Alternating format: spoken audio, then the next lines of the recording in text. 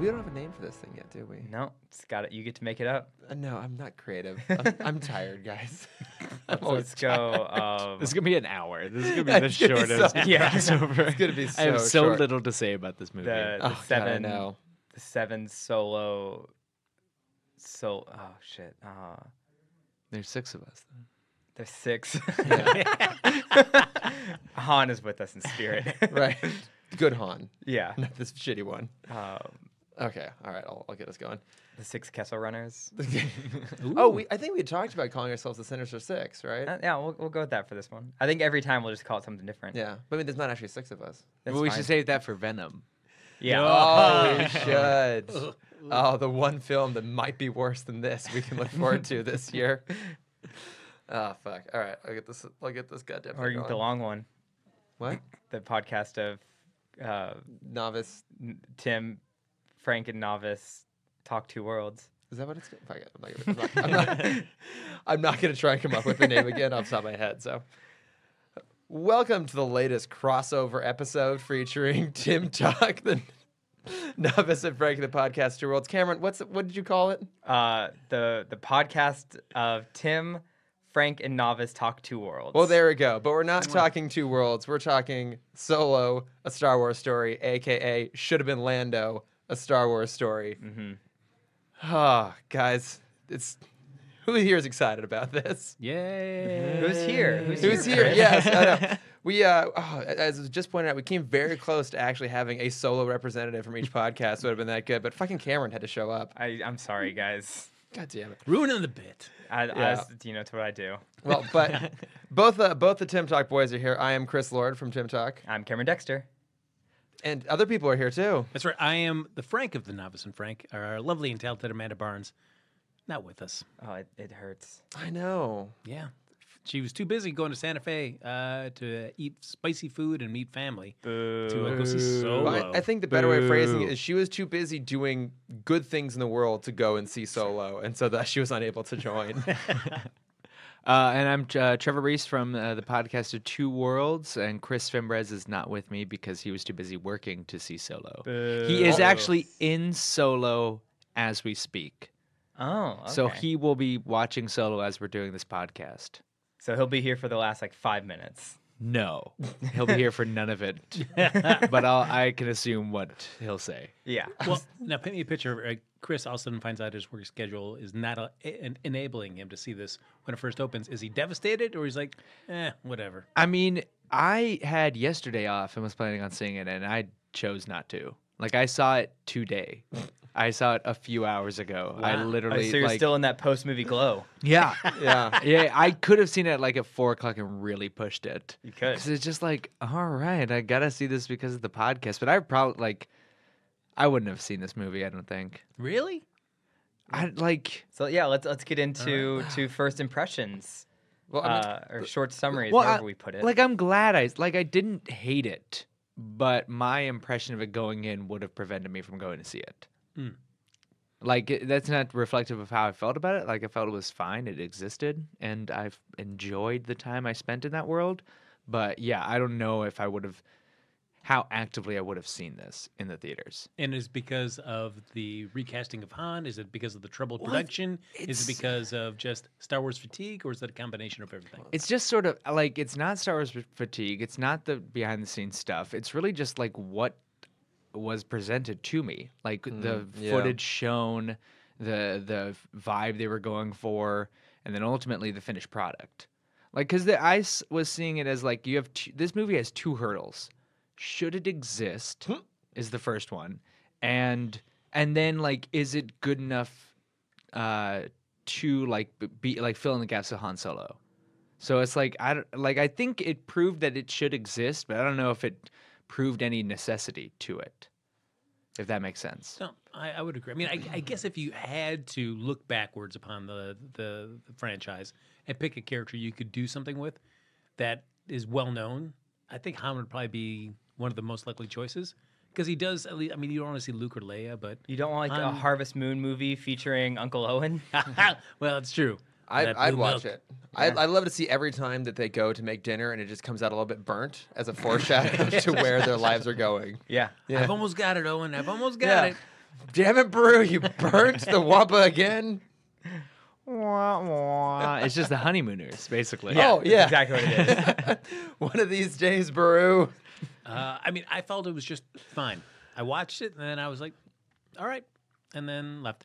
I mean, as we talk about more, there are some parts that just like, why? Yeah, Trevor, I agree with you. Like, I think, Frank, I actually agree with both of you. You know what?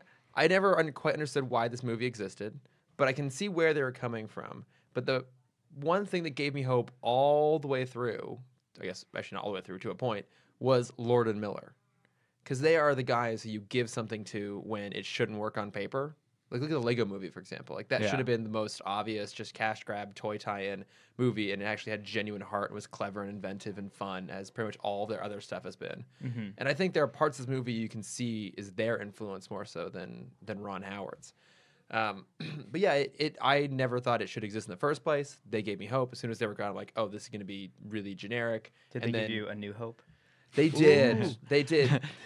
No, I think it was they never gave you the new hope. You only had That's the true. initial hope. Yeah. I needed a newer hope. Compare this to Justice League. Do you see the seams as much in this film as you do in the Justice League between Whedon and Snyder? No, I see it more or less breaking down by act or maybe by like sequence. I think that the whole section when they're on Kessel and then the Kessel Run, I think that's pretty much all Lord and Miller for two reasons. One being that that's the most visual effects heavy section of the film, which I think would have been the hardest part to go and rewrite. That would have probably been the furthest into shooting going in. But on top of that, in terms of the tone, like that's the one part where everything's a little bit brighter, a little bit higher energy, or just even the whole section where L3 accidentally starts a robot revolution. Tonally, that's completely different from everything that's going on. That feels very Lord and Miller to have this weird random thing. It's almost a little bit Spielbergian or like Rube Goldberg-esque in terms of how it's like escalating and happening in the background as they're doing something else and they eventually collide together. That all felt very them. Like that had some of the more funny moments all the way through. Even the design of the Falcon, the fact that this iteration is much more colorful and bright compared to the whole rest movie, which is like has this really just dry, boring, dark tone to it. That also feels Lord and Miller. Like it was their choice to design the ship that way.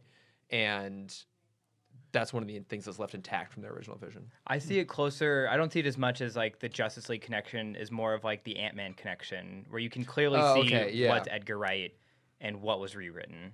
Mm-hmm. Well, for me, it's like I can only tell that it was Ron Howard when Clint Howard was on screen. Oh God! It's like I know Ron Howard shot this part For sure. That's all I can say. Like, that was all Lord and Miller because they're big. they're big huge Clint Howard fans. But no, like I can see that. Like, yeah, there's definitely a shift in tone, but it is sort of like up and down throughout. Yeah. That like it's hard to really pin down exactly what's what, because it felt like literally they could have takes from Lord and Miller could have been integrated with Ron Howard's stuff, because I think Ron Howard is a generic, like you said, like he's a generic film director. Yeah. That I think his stuff could just be moved in and not really hinder anything that had happened before. I think he's enough of a journeyman director to know, like, all right, I can work. I'm not going to cost the studio more money than we already have to in reestablishing the tone that they want, that he could have figured out a way to utilize the footage that they'd already come up with. Yeah, I could see that. Look, I love Apollo 13. Yep. I think that film is a masterpiece. It is one of my all-time favorite movies. But actually, in a lot of ways, you think about that movie, how much that is really Ron Howard, or how much that was a combination of a great script, a great story, great acting, and then it falling in that perfect window of effects where it was parts that were cutting-edge CGI, but a lot of it was still practically done. Yeah, well, I'd say that's probably the peak, and the eventual come down to him being a generic director. Yeah. Because like I the still think '80s, Rush is pretty good. yeah, like Rush there's is a lot. good, There's but a lot this of stuff in the '80s that's like really like fun and poppy. Like he basically helped launch Michael Keaton's career with like Gung Ho and Night Shift. And so like there was fun stuff. Like Ron Howard is a good director, but now he went like bloated Spielberg before and Lucas before either of those guys did. I don't see any like film schools having a class on the oeuvre of There's Ron a master Howard. class Yeah. on Ron Howard. Oh, is it just how to take any personality out of your project? Yeah. But I don't think he's. I mean, given that if they wanted to get rid of Lord and Miller, I don't know, like what other director you could bring in where the cast would be like, oh, fuck this guy. I don't know. Everybody's there saying like, fuck Ron Howard. Everybody's like, oh, Ron Howard. All right, that's cool. He's got we'll pedigree. Yeah. So you feel confident. But yeah, I don't think he's not reinventing the wheel in anything he's doing. So I have a question for you guys. Whose fault do you think it was for the I guess your name is Solo line? Oh God. Who do we blame for George that? Lucas. Because Lucas, because I mean, like this is a world where like the main character's name is Skywalker, right? Like there is no way George Lucas thought that it was that.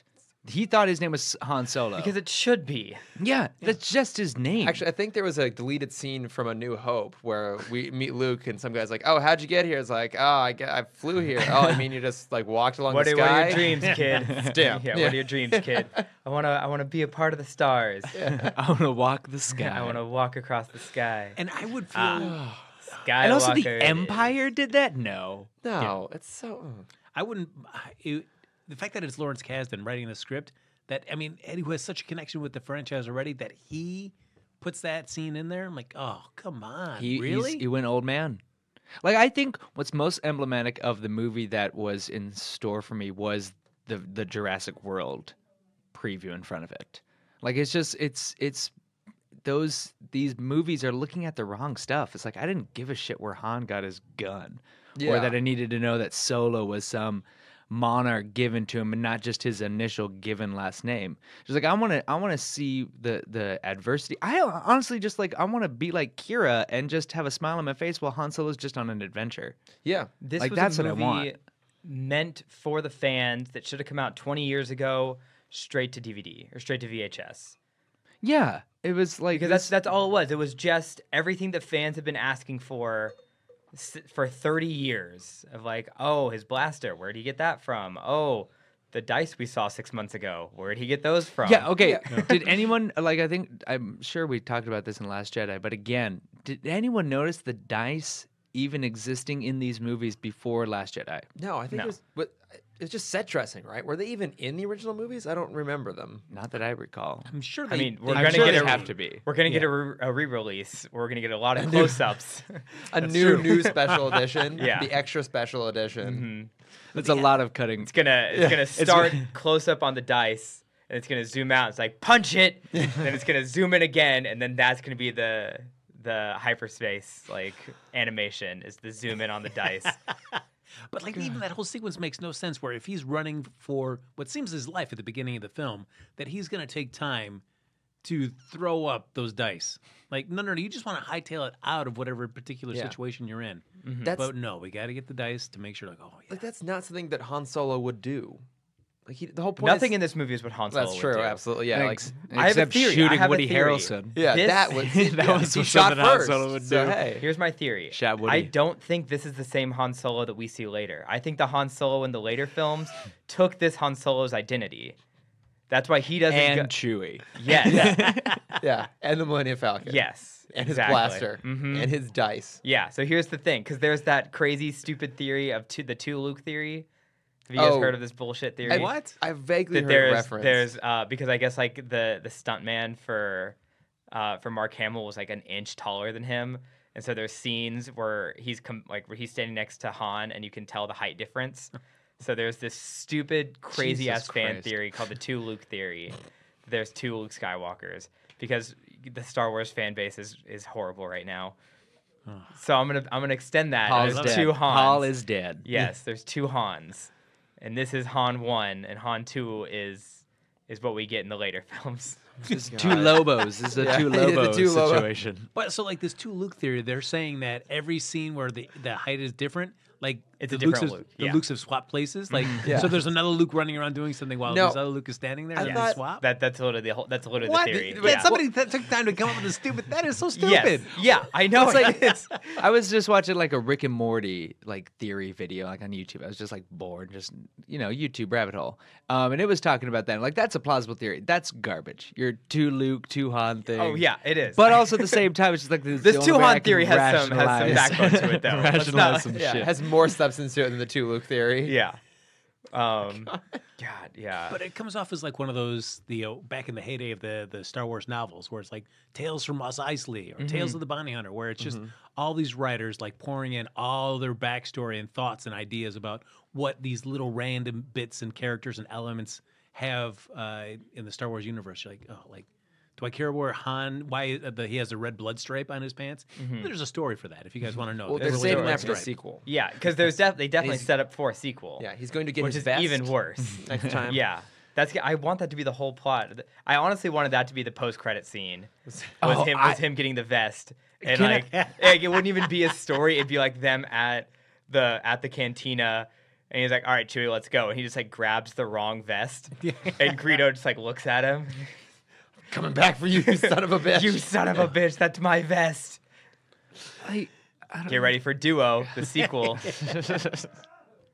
Well, I think that's what's the first scene of the second movie is they're going to be going through airport security somewhere. Airport security, mind you guys, in the Star Wars universe. Yeah. And it's going to be him and Chewie. Yeah, You guys are a duo now. he asked for whiskey or bourbon. No. Beckett did.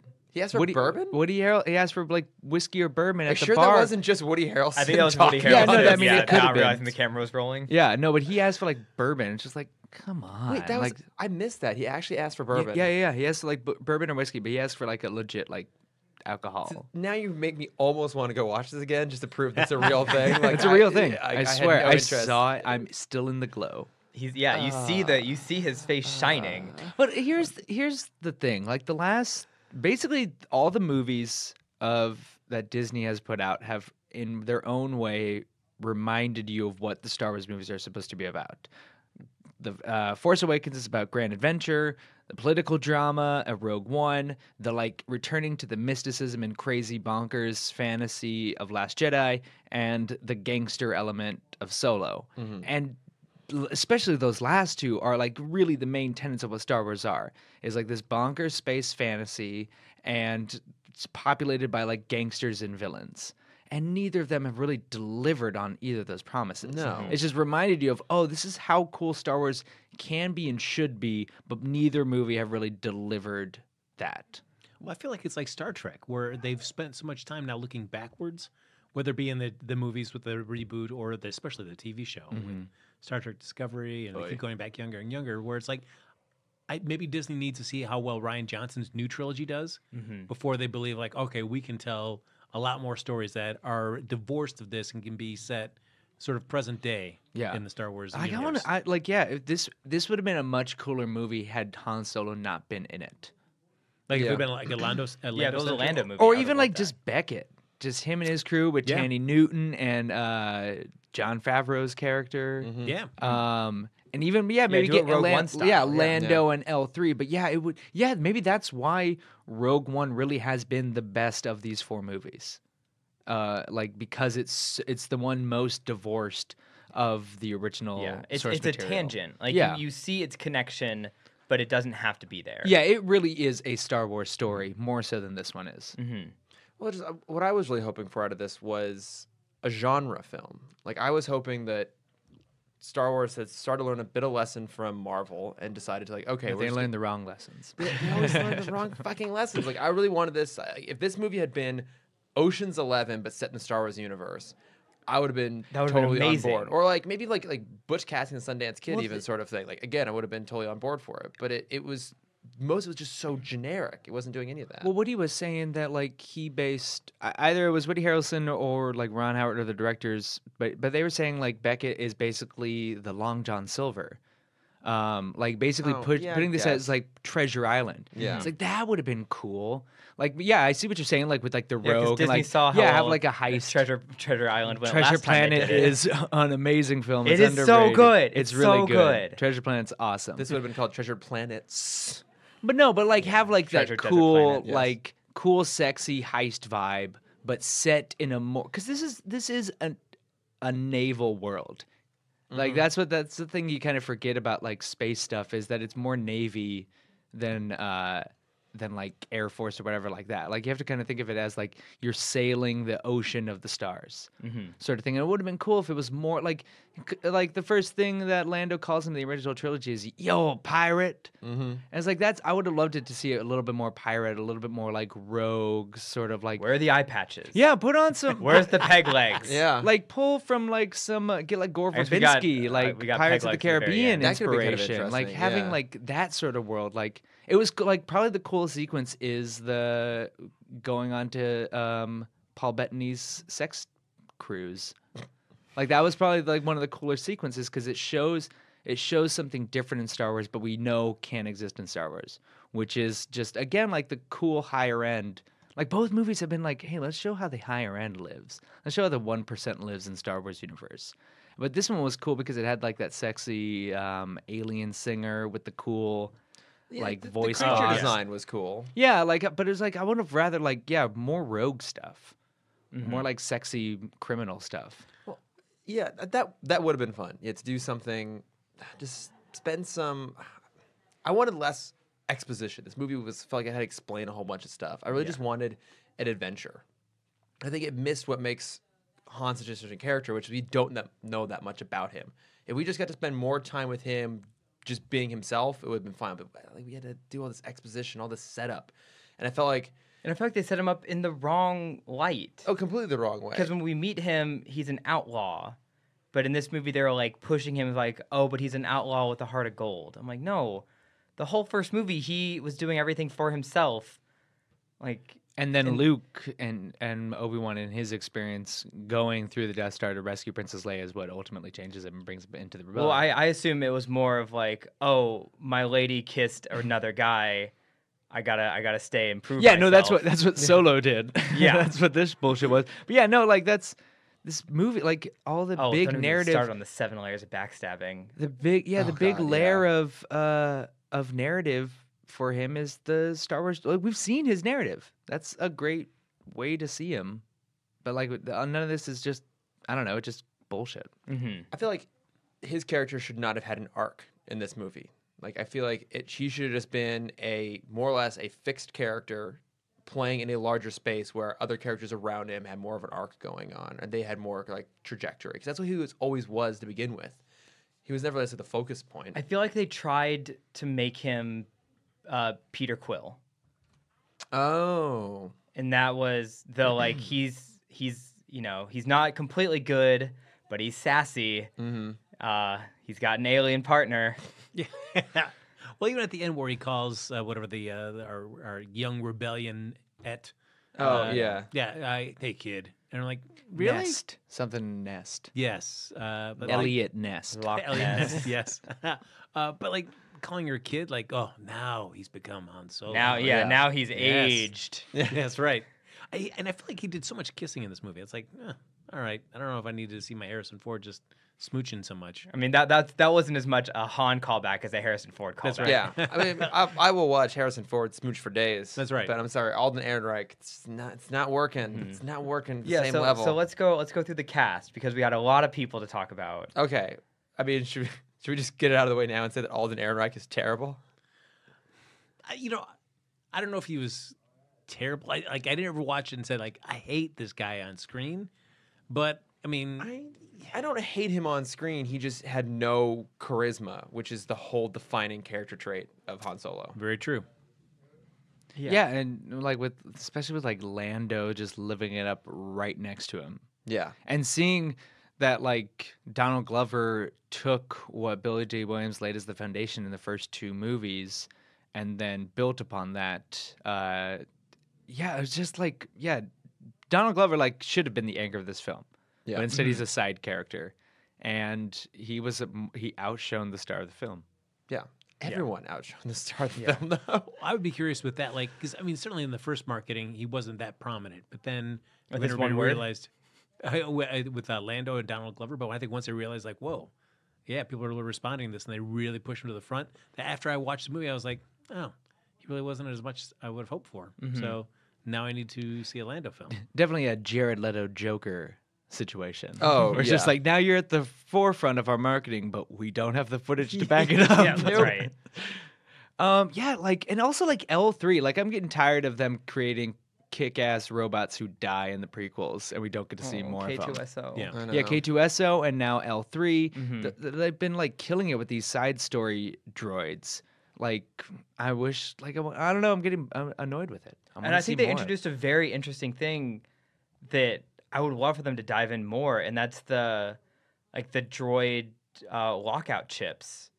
The restraint, Yeah, the the restraint restrainers. bolts. Yeah. Well, that's like that. See, that's something that's cool. That's more like the thought process that created that is more of what I want to see, which is it's a throwaway thing in, especially in it's only. Like I think the first two we really see. Oh no, all three of the original ones they have like restraining bolts. Do they? Because Yeah. R2D2 and Luke have them, or and C3PO have them when they're sold to the by the Jawas to Luke. Yeah, because Luke takes the one off R2, Oh, which allows right. him But then to play I don't the think- message, and that yeah. then allows him to run away. And I don't Right, think okay. Empire does, but I mean C3PO gets destroyed in that. But then yeah, when they're in Jabba's service, they both have restraining bolts. Yeah. Okay. But then it's like sort of showing like, well, like what is the actual like real life like version of that? What does that look like in the day to day of this world? Like similar with like how Rogue One sort of showed like the actual military living of like the Empire occupying a space. Like that was cool. Like those are the kinds of things I want to see more of and expanded on, rather than like how Han Solo got his blaster and where the dice came from and why he's named Han Solo. I want to see more like expanding the social implications of various ideologies or various thoughts from the Star Wars universe and expanding upon that than just like the bullshit that they're choosing to do. Yeah, or even like, because I mean, obviously we have Finn as the stormtrooper turned good, but Han joins the Empire and then immediately quits. But that's cool too. Like I would have liked to know like that's an untold reason of why he really locked on to Finn. Yeah. Because Han too is an Empire deserter, and so like that's something that should have been like sort of dealt with, like him, like I deserted the Empire, like I want something better, or I don't want to just be going around destroying the world, destroying the galaxy. And yeah, like sort of like that would have been something cool to even know going into Force Awakens. Here's my new pitch for the movie, because I like that idea. I want this to be the Hobbit style, where the With opening- 3 movies, Just make three it movies. super long movies. The opening of the movie is like present day Star Wars, and it's Harrison Ford and Carrie Fisher. Divorcing. Yeah, It's when they're signing the he's- papers. Yeah, and he's like cleaning the die, and then he looks, and then the movie is the flashback, all about the dice, or it's like when he sees Finn, and then it's the story of like him being a deserter and then being a deserter, and then it ends with his death scene again. Yeah. Actually, that's what this movie That should have actually been. like would have been cool. No, like it should have opened with the lightsaber going into him, and then we go into his eyes, and we get to relive his whole life. Yes. what's the robot chicken Star Wars where it's the Emperor gets thrown off and then it like freeze frames Oh, and plays yeah. I forget what the song is. I want to say it's the equivalent of like that Talking Heads song. Just looking You at lost you. all three of us. Exactly. Yeah. There's someone who's listening who knows exactly what song I'm talking I'm about. sure. Yeah. But yeah, something like that, just sort of like, and days like this. You might be wondering how I got here. Yeah, exactly. Well, I know that I'm sure you guys have read a lot online Best too. friend tried to kill my son. Everybody talking about L3, where after she gets shot, she basically just gets her navigational system, and I don't know how much of her consciousness or programming gets put into the Falcon, though. What did know, you say- see Are you talking about the Empire little bit? Or yeah, everybody talking about like why do they do this to this character? Now they just kind of made her just like a slave. That's they torment Oh, her. I didn't even think about that shit. Yeah, people were getting really on about like the treatment of L3, where you take this character that had a really cool, interesting arc and story potential, and then you just trapped her within a ship. Well, the thing that I saw, and again, stuff like this is what I like, is they mentioned there's this throwaway line for Empire Strikes Back when C-3PO's interfacing with the Falcon navicomputer. And it's like I don't know where your system learned to communicate like this, but it's very odd. I've never seen it before. So here's pitch 2 for interesting. re-release. They're gonna remake that scene, but you're actually gonna have the voice of L3 talking to C-3PO. Phoebe Waller-Bridge is coming back. I'd be down for that. I loved her. Yeah, she was so much and fun. K2, like I'm just so sick of BB-8. Like so far, the droids have been the characters I've consistently loved in the Disney Star Wars films, and that's problematic. I think we can also probably acknowledge that. Let's be perfectly frank. You are always frank. Oh, but in my this gosh, moment, we're gonna be We're perfectly all frank. frank. I We're don't all wish frank that on right all now. of you. We're all Solo. Let's be honest. R2 and 3PO aren't that great of characters. R2 is. C-3PO sucks. But I mean, R2's a lot of fun, but not having a voice that limits him a little bit. But that like makes, Chewbacca, So- ass. So finish your point, then I want to make a point about Chewbacca. but I think that those characters weren't necessarily great. I think they worked great in the original trilogy. They shouldn't have been included in the prequels, obviously. But I think now they're leaning a little bit heavier and actually giving them kind of personality, which is cool. I'm happy to see them giving droids more to do. And L3 actually had her own little mini arc, too. She got to live. She got to find her purpose by freeing all the droids before she was killed, and then basically just became a slave to a spaceship. That's true. So quick note on Chewbacca, and this is something that's never bothered me in the Star Wars franchise ever until this movie, and it's the idea that every alien species and every droid except BB-8 and R2 get subtitles / translations. In this movie, Chewbacca is the only character that doesn't get translations. Not only that, but Han speaks Wookiee and gets translations. Yeah, you get that. But that didn't they? And it's the idea that they just use Chewie for a boring punchline of you can't say that. I'm like, that's not a joke. That's They turned him into Groot. yeah. And it's like, oh, you kiss your mother with that mouth, sort of thing. That's what they're gonna do. It's gonna be all reaction shots. Whereas in the original trilogy, Chewbacca was an actual full character. Even if you couldn't understand him, Han would just react, and his lines would be in such a way that you understood what what Chewie was saying. Yeah. And then on the Chewie note, really quick, just jumping through the character reel. We always assumed that he had a life debt to Han, and that's why he stayed with him. We saw that his tribe is free. Han he helped Han helped him. I don't really see the life debt anymore. Well, I think I don't think that was actually his tribe per se. Just I guess They were Wookiees. Yeah. I mean, because they're also Wookiees, he was helping them out. But I mean, I agree that. I assumed it implies here that the life debt was by rescuing Chewie, I guess, but kind of saved each other. Mm-hmm. But yeah, it's a good point. They never really justify. Chewie seems to go back because he likes him, but not because he really feels indebted to him. True. It doesn't match up anything that I'd always heard growing up about why these two had such a strong connection. Mm-hmm. So when you're seeing this play out, you're like, okay. Really, all 5 movies that have appeared, prior to A New Hope, have done nothing to really strongly answer any of the cool questions I had watching the initial trilogy. It's why are Han and Chewie such best friends? They must have they must have gone on crazy adventures before they even met Luke and Obi-Wan. Or I didn't need to know that it was a trap for the exhaust port, and I didn't need to know about midichlorians, and I didn't need to know about all this stuff. It's just any movie set before A New Hope just has done a terrible job. George Lucas and Disney are included in that. Which is crazy because I feel like every other medium handles that so well. The Clone Wars, that was not what I pictured the Clone Wars being when I was a kid. Yeah. So that was another point I wanted to make. I wanted this movie to be an hour and a half animated feature, or not feature, an hour and a half animated spin-off of Rebels or of Clone Wars. True. If Dave Filoni had been overseeing it, I bet people would have been more pleased with the final result. He does good stuff.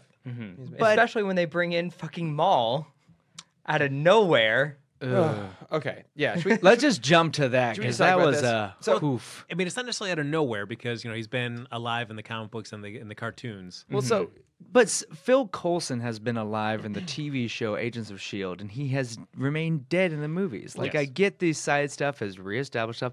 Boba Fett got out of the Sarlacc pit. Well, hooray.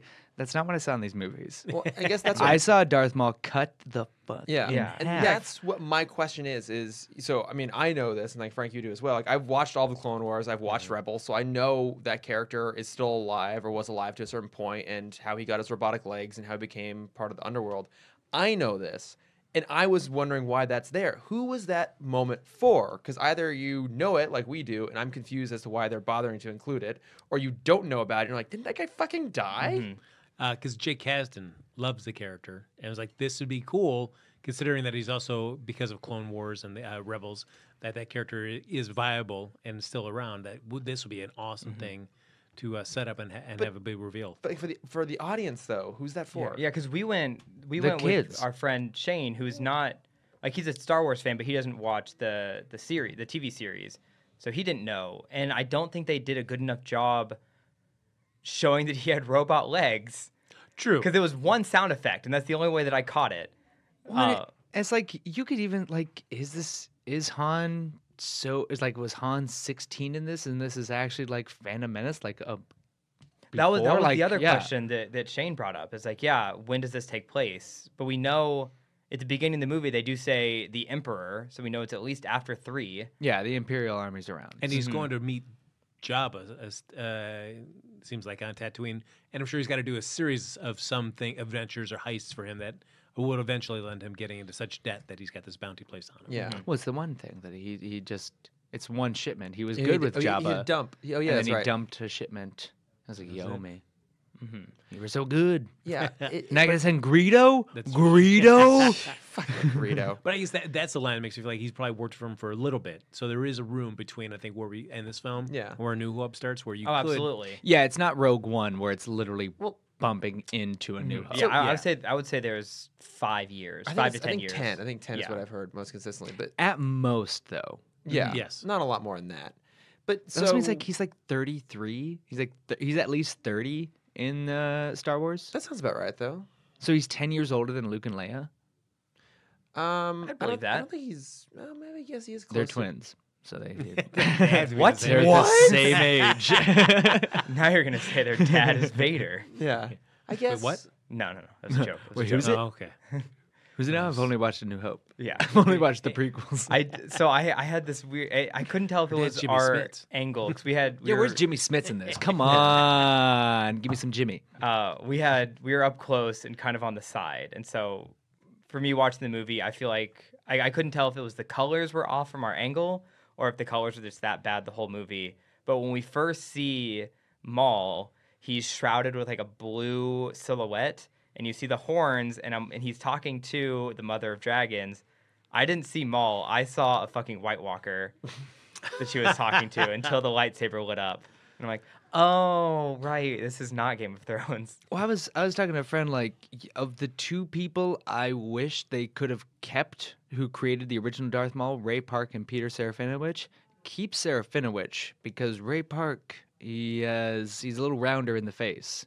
Like that was like he looked visibly aged too. It's just sort of like he's supposed to be sexy young Jedi. He had Sith. his legs cut cut off, legs Trevor. cut off, and he Yeah. was like living in a trash heap for a long time. Yeah, I'm and sorry gone he didn't crazy. keep up So with his shouldn't he fitness be- routine when Shouldn't he he lost be his insanely legs. gaunt then? Well, but now he's like a big shot. if he's been criminal. out. Yeah.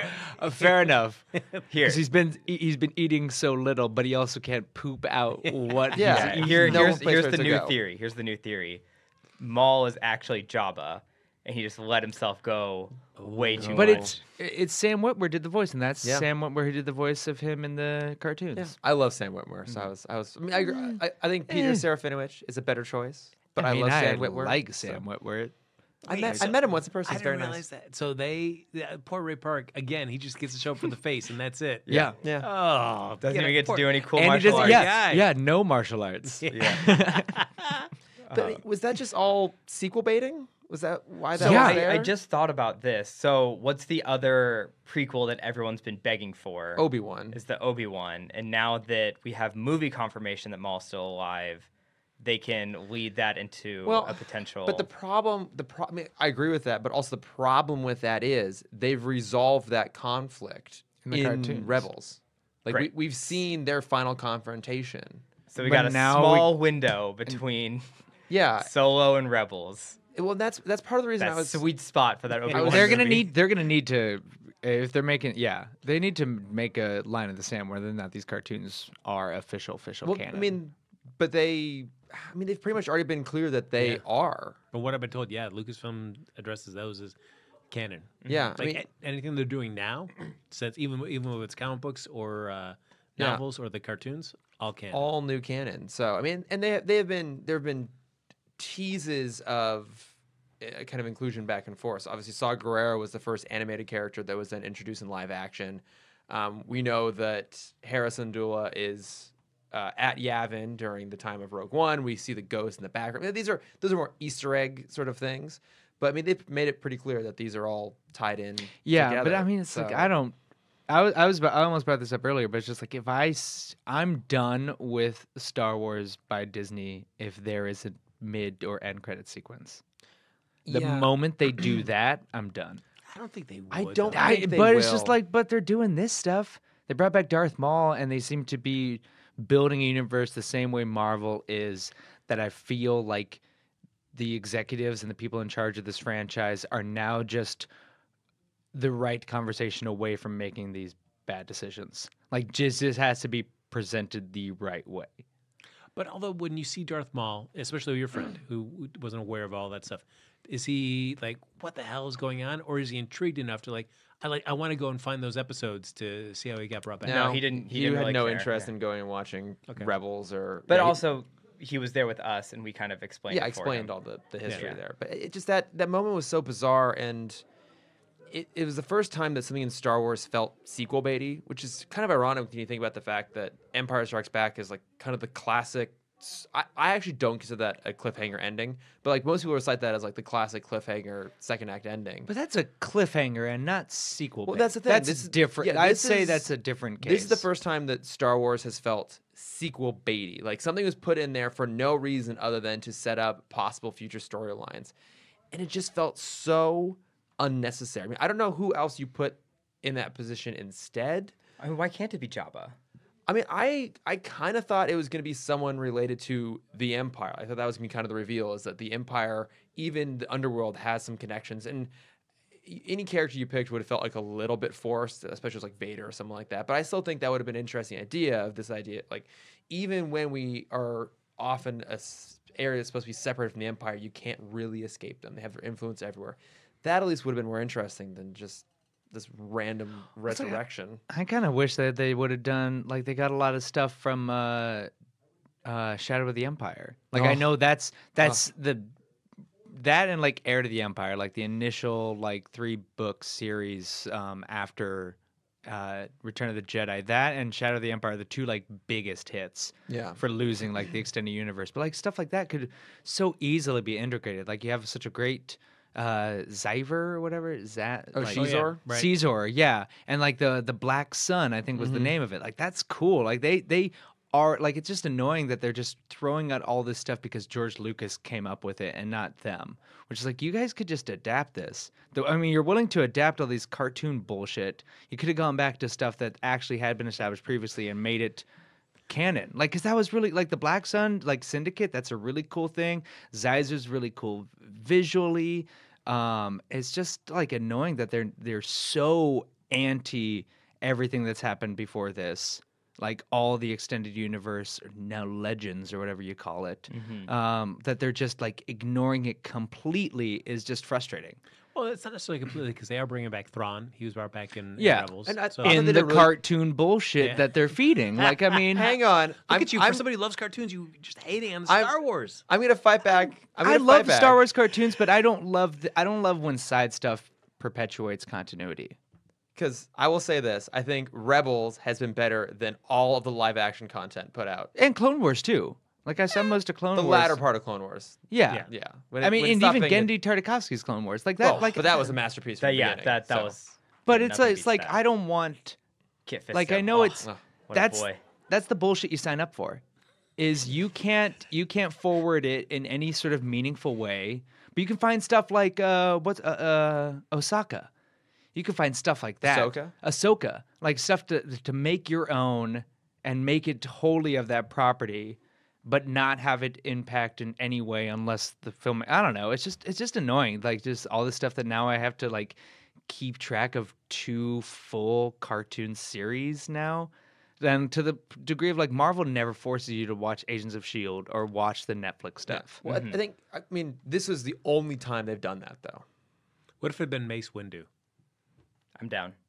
Mace Windu died in the movies. I saw him. Well, we don't. I mean, No, we you saw- see him fly away. Yeah. You never see a body. I see his arm get cut off. You saw Yeah. Mace, electrocuted. You saw Maul get cut in half and fall down an infinite tube. and I hated it. True. So what I'm saying is if Mace Windu showed up, I'd hate it. Because I'd also just be thinking, well, here's Nick Fury with the Avengers Initiative. So here, I have a question for the group because I enjoy this character that's now legend, but you made a good point of not wanting it to impact the real story, the main story. Is what do you guys think about Force Unleashed?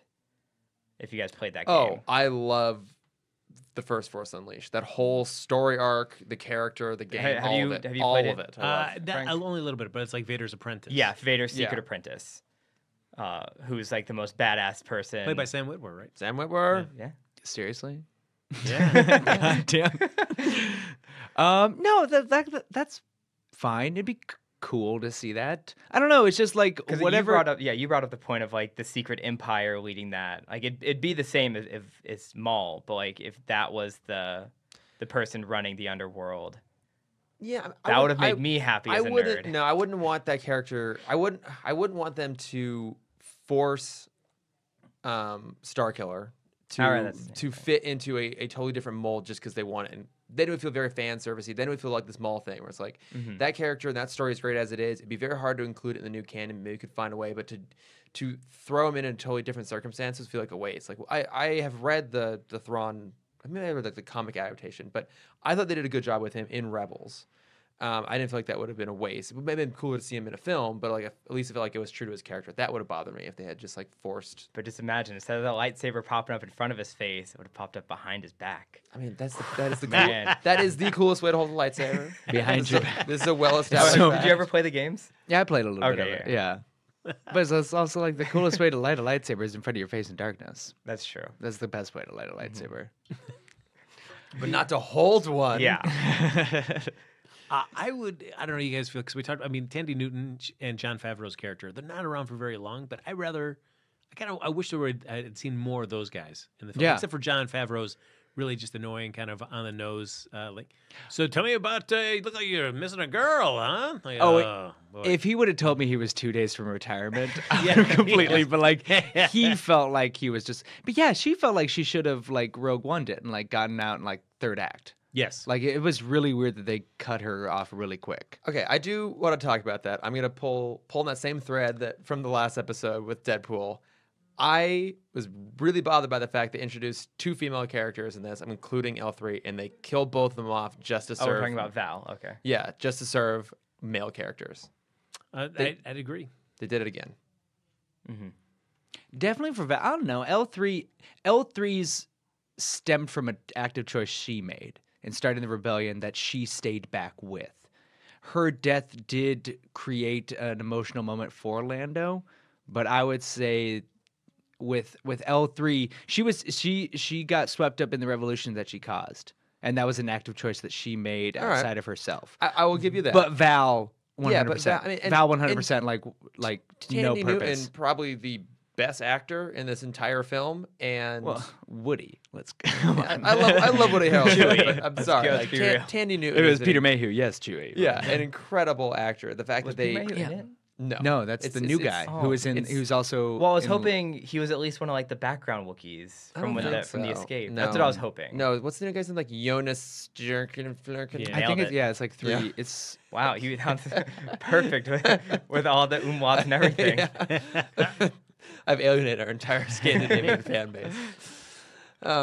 Yeah, just I love Tandy Newton and just the fact that she would like just there and gone and when she looked like Han Solo's wife from the comic books. oh, She that's does. another thing Yeah. too. Yeah, which that's canon because that's part of the new comic series, right? Yeah. Is the wife. So I guess this is me getting all like social justice warrior a little bit here, but I was really hoping that this might have been like pushed us a little bit further in terms of more diversity amongst the cast and characters, and Yeah. it didn't do any of that really. Like we still had the exact same brown-haired, white English female lead, and then we got a lot more Lando, which is great. But it didn't do enough, I think, for me in terms of being different. And it didn't do enough for me for Beckett either. Trying to buy into for him for the rest of the movie, I was like, I would have liked to have seen something more out of him. Yeah. Well, I think like the two of them showing a domesticity, showing a life held together as criminals and smugglers would have given Han hope that maybe he can save Kira. Yeah. Would have given Han a vision of what he could aspire to, even though Beckett eventually betrays him. But like seeing the domesticity for longer and getting to live in it longer, I think would have helped shape. Yeah, she would have been such a better presence throughout the film. Ultimately, like, yeah, she's got to. It's the curse of Rogue One that now, like, I think this is definitely a case of fridging a character with Tandy Newton. But at the same point, we're kind of running into the fact of like prequel characters more likely will die. That seems to be the new trend of prequel stories. Is if it's a character you haven't seen in movie subsequent, they're probably going to die. But they don't have to. Like They don't have to. Like in Rogue but One, these movies are establishing that pattern. Rogue One was so close to the major events of Star Wars that it made sense that everyone would have to die for them to not be around. Whereas this is so separated enough. I mean, again, it comes to that idea like this world is supposed to be so big that you would believe there'd be characters that they would pass by and never come back around to again. And I don't think they had to like kill everyone off. I mean, I guess they did it just to simplify down the crew. Yeah. But like they just, I don't know, they didn't really have to. No, that's true. I mean, well, I don't even know how you guys feel about the point where because it's Solo and Kira get separated, and he's like, "Oh, I'm coming back for you," and that seems to be his big motivating factor for the beginning part of the movie, and then he just runs right into her on the How frigate. convenient. I'm just like, that's it. All right. It also felt like she was this close to just covering his eyes and saying, "Guess who?" Oh. Yeah, that's true. Oh yeah.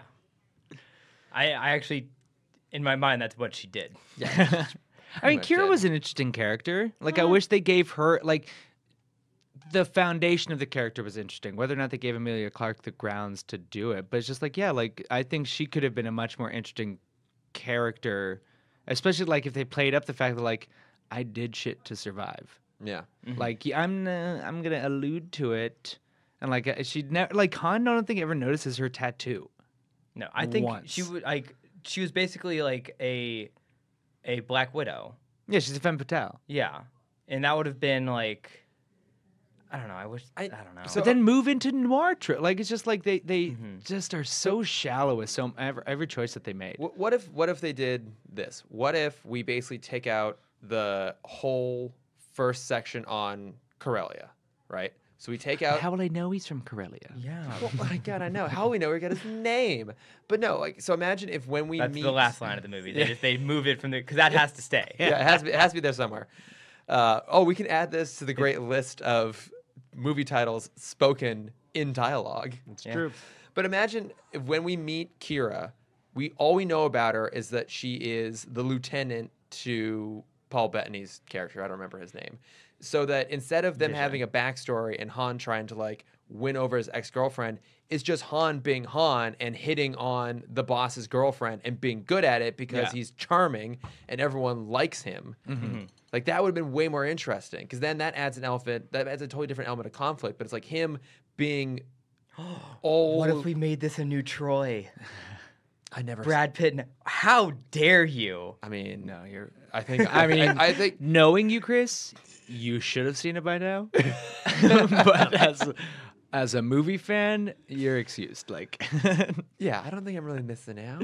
no, you're missing out on You're missing on the Brad Pitt buns. Brad Pitt buns. Oh, there's Brad Pitt buns. Yeah. Oh well, Excuses- excuses, yeah. gentlemen. I have Like- places to be. Only Benjamin Button does a better job of showing peak Brad Pitt. Oh. Like this might be Troy might be peak Brad Pitt. Okay. All right. Well, I'm gonna go do that. Like, right like now. even a level higher than Snatch Brad Pitt. I mean, he's got the scraggly beard. I would have said like Mr. and Mrs. Smith Brad Pitt is like peak. Okay, yeah. Like when he's got the shirt. Like even like Ocean's 11 Brad Pitt. Like Yeah. that era is like peak. And he does this really cool jump move where he stabs the Oh guy. yeah. That's oh always cool. yeah. It's like what if you took all the really cool parts of ancient Greece and then made it really boring? Yeah. Oh well, good. That's yeah. that's what I'm really And looking also for in 3 my hours films. long. Yeah. Yeah. That's true. But But, I mean, the okay. story of Troy, I think, is a cool story, which would have been like the boss's girl leaves with Han, and now it's like an underground war Yeah. of this giant city trying to get the girl back. But Or th- I'm not. What their problem was is that scene where Kira's talking to Nest, and he's like, "He's the good guy." yeah, that was. That's their foundation of this movie. It's so dumb. Mhm. Like this, he should be the rogue. He should be the one who's like, oh, I always look after myself, no matter what. Yeah. And it just No, but instead, now you know that Han's always been a good man and put on this rogue persona to survive in this world he chose to be in. He didn't take a life really until he took Beckett's, and that's supposed to be his crossing over into this rogue life. But it was a hard fought thing, and he just struggled with it to a degree. But it was just sort of like that was like his thing, and it was just like, no, he's actually this good man. His eventual future with the rebellion, what he does is who he actually is, and this rogue life is something he's put on to survive. And that's not really Han Solo. Han Solo's a rogue who recognizes his good heart within him, but he's deep down, he's kind of a piece of shit. Yeah, well, and that general arc just doesn't work well in a movie because you have to basically have your character start out a nice guy and be a dick at the end. Yep. But also, there's not an element of tragedy to it, so it's not a character breaking bad or anything like that. It's just someone becoming an asshole. And that's not really much of a movie. It literally should have been like Ocean's, like you're right with Ocean's 11, because now it's just like Danny Ocean's just like he's like it opens up with him released from prison, and so it's like but we love Danny Ocean the whole time. We love George Clooney the whole time, and granted that is George Clooney's genuine charisma that leads that film, but something like that, like they showed Soderbergh showed that you can make a film with bad guys and you care about them more than you do the person quote unquote in the right. Well, because you can just when you meet a character who's already fully formed, that's how that sort of stuff works. And the problem is this movie could have just given us Han more or less as he is later on. Maybe just a little bit more naive. That would have been at least something interesting, that he like makes mistakes and like learns from his arrogance. That's a bit of that here. We didn't need the whole good guy arc thing. We didn't need all the backstory. Like he should just been as he is. I'm gonna recut the Ocean's 8 trailer with the Solo characters. Do you know why it's Ocean's 8? I finally figured it out. Because you can get a trilogy out of it before you hit Ocean's 11. Amazing. Oh, thank God. Double trilogies. Mind. Speaking of that, I'm very curious, and I'm sure this will be something we'll sort of track movie by movie, but very curious to see when we're going to have a podcast crossover this year that doesn't feature somebody who was in the Avengers. Black Panther, The Avengers, Josh Brolin in Deadpool, and Paul Bettany in this. Teen Titans Go to the movie. Who knows? Who knows We don't who's going to be know. in Well, that? hang on, let's think about. The next one's going to be Ant-Man. Oh, it's Incredibles 2. The Incredibles 2. Samuel Jackson. Yeah, Sam Yeah. Jackson. Sam Jackson. Ant-Man And then Wasp. Ant-Man Wasp. Obviously Ant-Man, Obviously, there. that counts. Venom. Venom. Maybe Tom Holland, maybe. Riz. Let's see. Riz Ahmed. Oh, yeah, that's right. Yeah, that's true. Maybe. Tom Holland might be a cameo. in there. Aquaman will probably be our best bet. Let's see. Amber Heard. Yeah, Aquaman might be it. Willem Dafoe, I think, is in there, right? No, not Patrick Warburton. Oh, that would be play great. with my emotions Patrick like that. Wilson, Nicole Kidman. We'll see, but we might have to wait till the end of the year before. Yeah. Well, 'cause you Because it's can't- especially funny, like when all the ads are like "Summer of Solo." Bitch, it's the Summer of Avengers. Some of the Yeah. Avengers. Yeah. It's it's pretty much everything but the summer of Solo. As Yeah. Well, I mean, evidenced by the box I mean, it's really office. the Summer of Brolin. Yeah. Well, yeah, Frank brought up a great question before we started recording of what are the Disney parks doing about Solo. The answer is nothing. Yeah. Absolutely nothing is going Diddly on at shit. the Disney parks right now. Like at Land or World or Tokyo or Shanghai or Hong Kong or Paris. We get it. Nobody cares about You you, like Solo. Disney. I like Disney. Well, I almost wish the movie would have ended where he goes and finds Lando again, and he says, "How about a rematch?" And then we just cut the credits right there So because it really We know know what what- happens. yeah. yeah. So I'm curious. What do you guys? Because I want Even maybe taking the cards too. Yeah. Like that, like pocketing the cards, like showing, like basically setting the table of Yep. how we know it's going to play out. And then the fact that he's snagged this and like, all right, Lando, let's go.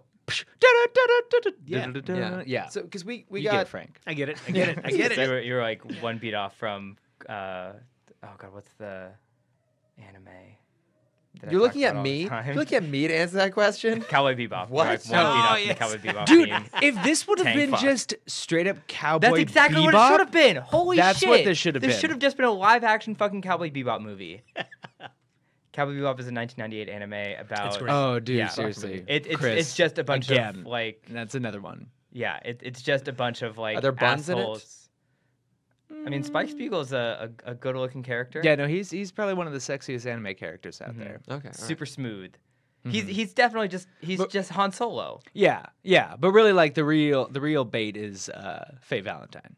Yeah. I mean, that's what everyone goes in for. Or the but space Spike- corgi. Yeah. Oh yeah, There's a space corgi on the They ship. have a corgi on the Okay. ship, All right. who's wonderful. Okay. Yeah. So all sounds very But yeah, interesting. it's just Yeah. a bunch of outlaws that they're bounty hunters, right? Yeah, Yeah, they're just a bunch of assholes that live on a ship together, and just and it's the coolest ship too. yeah, Yeah, and it's seriously, goddamn, it should be called Cowboy Bebop. Bebop. It's called Firefly? yes, Okay. it's called Boo. Firefly. You know, I So- didn't realize Nicolas Cage does the voice of Superman in this. Yes! Yeah, I movie. know. That's such a So great deal. excited. Really good. Wait, okay. Wait, what? He does the voice of Superman in the In Teen Teen Titans Titans Go. Go. Go to the movie. He finally, Oh. he's finally, Yeah. finally gets That to be makes me- Superman. when I know. saw Do you that think news, he's I gonna was have so- scraggly, like he's gonna look like Nick Cage? They're gonna go into his closet and see the silver suit, and someone's gonna comment on it. It's like, He's- what is this? Like, we don't talk about that. He'll probably have like a long-haired wig, like Yeah. on one of those like little like styrofoam mannequin heads. Mhm. That's Or movie's Beast gonna be Boy's gonna like that dress movie's up gonna be as that so version. fun. Like that's really what I'm looking forward to this summer. It's a kid's Deadpool, is what I Yeah. imagine it to Yeah. be. Also, I'm sure in that universe that their version of Superman does a whole bunch of Japanese pachinko ads. He better. Should be great. Okay, so we get so many. Apparently, the Han Solo we meet in the original movies, everything that we know about him happens in the course of this story, right? He gets his name, he gets his blaster, he meets Everything Chewie, but the vest. he meets Lando, he gets the Falcon, like all these things. Makes the Kessel Run. Makes the Kessel Run. Like, what do you think if they had narrowed it down? Goes to, like, off to one, work with Jabba. Right, yeah. Like if they narrowed it down to like one thing, like this is the story about him and Chewie getting together, or this is the story about him and like inheriting the Falcon. Do you think that would have worked better if they hadn't done all of it and made it just a much more condensed, simplified version? Like this is if you had a list of things you didn't know about Han Solo, this answers one of them. Or maybe two. Do you think it would have worked better? I mean, to see more of the Han and Chewie relationship grow, I would have been all in for that. Mhm. I mean, I don't Yeah, know. that's really what I want to see. Yeah, I don't know if I need to see them in the Millennium Falcon. I mean, certainly just like like oh, it's cool, but I don't know if I need to see them in it. Yeah. That's probably less important than seeing that actual relationship grow. Because I feel like it's fine here, but I don't. It doesn't like it doesn't satisfy that the fan in me that is Right. growing up watching those characters together. Like, oh yeah, all right, this is Well, yeah. great. I can see this friendship Well, forming. you can tell they made a meal out of that whole moment. They really wanted to like play it up. And I think it would have worked better if it hadn't been undercut by so many tedious reveals. Like if that one of the big moments like was the two of them for the first time in the cockpit together, would have been great. But it just Yeah. they had some other stupid things beforehand. Them showing up in the cockpit of Force Awakens was a bigger moment than Oh, than yeah. showing up Yeah. in It the was like a cockpit coming for the home first time. moment. Yeah, but it's just like that shouldn't be that way. It Yeah. should have been. It should have. The monumental thing should have been Han in there for the first time. Yeah. It's like it's. I just think of Bill Watterson. He really regretted showing when he first started Calvin and Hobbes, showing how Calvin and Hobbes met, Oh, I didn't know he did that. and it was it's this bullshit where Calvin is talking to his dad about whether or not tigers eat tuna because he set a tiger trap, read this one. and then the last panel is Hobbes eating a sandwich, like caught on like a line, Mm-hmm. and that's it. They're not even together in the first thing, but it's just like this is a relationship that's just like you should have just jumped in. Yeah. Knowing that that's just what it is. This is just the way it always is. Yeah. Han and Chewie, Calvin and Hobbes. Yeah. I don't know. It's this. Like I was more excited that they name dropped Bosk. Yeah, than I a lot like of that. other stuff. It was And just like- Aura Singh too, which I thought was interesting. yeah, it's like I would have rather like. Really, it's just like I think they're forgetting the fact that people want to see these worlds and exist in this universe rather than any sort of individual character. Yeah. Oh, let's also not forget the blatant Mandalorian armor centered perfectly in the background of every shot in the last scene. Oh Yeah, during When their they're- whole when they're fight in- where yeah, it looks when they're in Vision's room. Also, did anyone? I and also the land like Lando's had that stuff that he snuck into Jabba's palace for 20 years. Oh yeah, that was kind of dumb. Come Yeah. the fuck on. That was stupid. I pointed that to Cameron after the fact. And Woody wore it. Yeah. But did either one of you guys spot the idol from Raiders of the Lost Ark sitting in Paul Bettany's Oh no! like collection of artwork and stuff? It was like it was centered in the frame amongst a table of a whole bunch of other random things. I care about that when George Lucas does it. Not right? When Disney yeah, and not Ron when Howard do it. Yeah, exactly. Well, I don't care that Ron Howard does. So. Well, but also it's like it's more Disney's fault than it's like 'cause Ron Howard's like part of the family. Like he's like done stuff with Lucasfilm. He's was in American Graffiti. Like he's like No, that was like I know Ron Howard's body of work does not make me excited to see this movie, but Ron Howard also comes from a lineage, like comes from the people who made Star Wars. They're just like, all right, like of all the people to put in the seat, I feel fine with him. Well, yeah, they clearly did it because like, oh, we've worked with Ron before. He's not going to fuck this up. Yeah.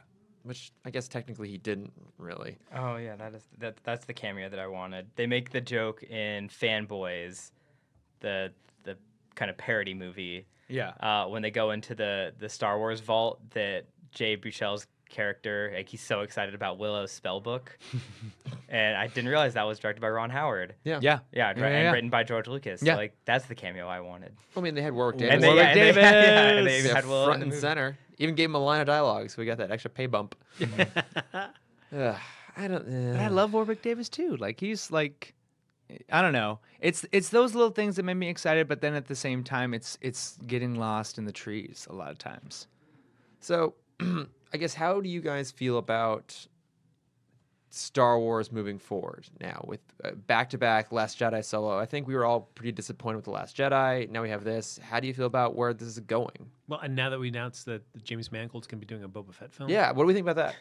Like, As long as Maul's in it. well, he might be. Like, this is what. But it's like he might be, which is like, ugh.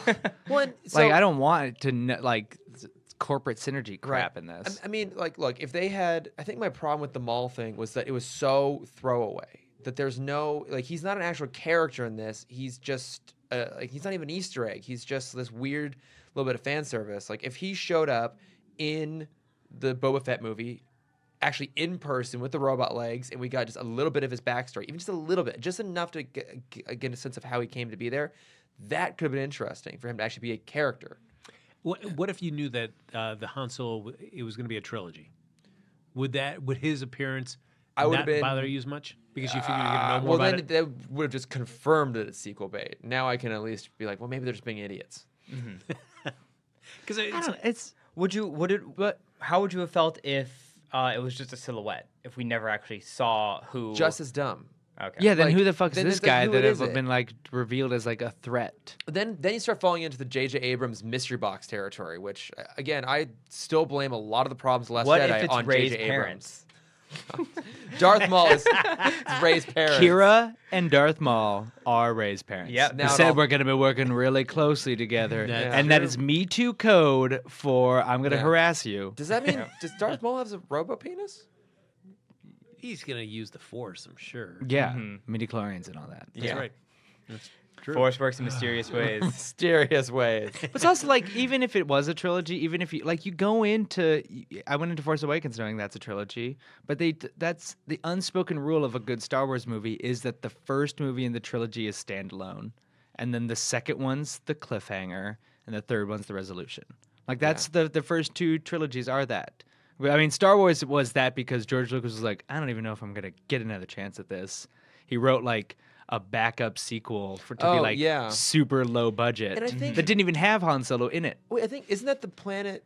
That might be the planet that Han's on when he's serving in as an infantry. Like I heard something about that. I forget what there was the story that George Lucas wrote as his low budget backup to Star Wars is set on some planet. I think that's the planet they're on. Maybe it's Splinter of the Mind's Eye. Splinter of is the Mind's na- Eye. Thank you. Yeah, but I forget what the name of the planet is. But I thought I heard that's where that story. I is think set. it was like some Dagobah ripoff. Yeah, which Similar kind to of, that. Yeah, kind of what this looks like in a lot of ways. Yeah. But it's. I mean, are you guys more cynical now about Star Wars moving forward? I don't know, because I feel like, to go back with like the Boba Fett film, I always feel like that's a character that, and I think everybody feels like so cool because he's been so underserved in the film. But then it's also that danger, like if you know too much, does that reveal that takes away the coolness of him? Yeah. So I feel like given now, like you talked to me like 10 years ago, I might be more excited for a Boba Fett film. Yeah. Now, Oh, given what they've Jesus. done for the past couple films, my optimism for a really awesome Boba Fett film is pretty low. Well, and it's in 6 years we'll have gotten the same amount of Star Wars movies as we did originally with George Lucas than we do now. Yeah. We'll have an equal amount of Disney Star Wars and George Lucas Star Wars, and that's kind of upsetting. It is. Like, I just, Star Wars was special because we had to wait for it. yeah. And now Disney is milking it for all it's worth and not providing strong enough content. Like, Marvel is milking us, fucking, like, bending us over. Yeah.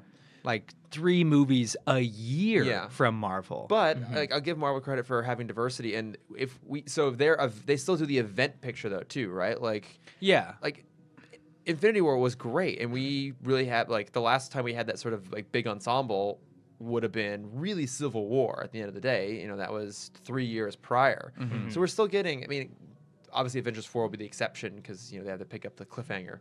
But at least they still kind of do space out. Like, it's always building towards something. Yeah. Like, I still maintain at this point, the only franchise that has time in between movies is James Bond. Yeah. But it's also like you didn't, like, you can go into Ant-Man having Mission watched Impossible. nothing. Oh, I like Mission Impossible. Yeah. Oh, Mission Impossible. I'm looking forward to that one. Incredibles. Incredible. So, yeah, it gives a long time frame. But, I'm not super optimistic about it. I mean, I still really want Shrek. them. Shut up, Cam. We're past this. Is Ryan Johnson doing a trilogy that is So mean to you. I'm sorry. I'm tired. that is completely supposed to be like all new territory? Does that excite you, or you're like, I don't care? It's almost worry if it's a little bit. Is it too late? Like they've kind of fouled this up so bad at this point. That I don't know.